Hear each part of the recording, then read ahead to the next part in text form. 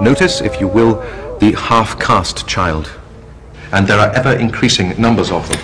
Now, what is to happen to them?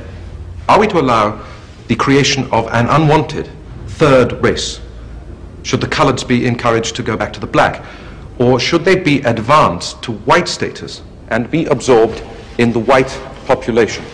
Now, time and again, I am asked by some white man, if I marry this colored person, will our children be black? And as Chief Protector of Aborigines, it is my responsibility to accept or reject those marriages.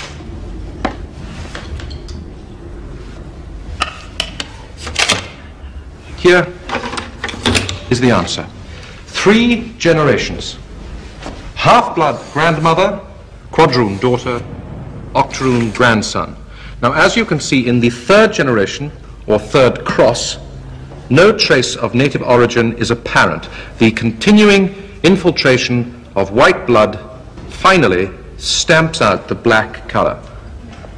The Aboriginal has simply been bred out.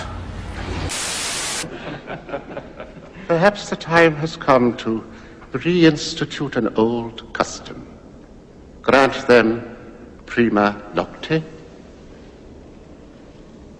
First night, when any common girl inhabiting their lands is married, our nobles shall have sexual rights to her on the night of her wedding. If we can't get them out, we'll breed them out. If we can't get them out, we'll breed them out. If we can't get them out, we'll breed them out. If we can't get them out, we'll breed them out. If we can't get them out, we'll breed them out. If we can't get them out, we'll breed them out.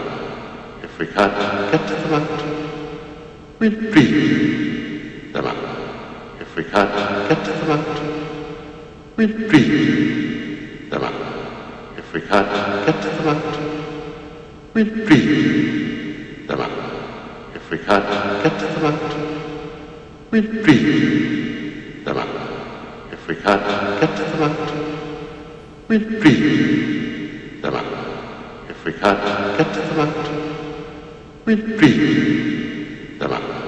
If we can't get them out, we'll breed them out. Excellent idea, sire. Is it?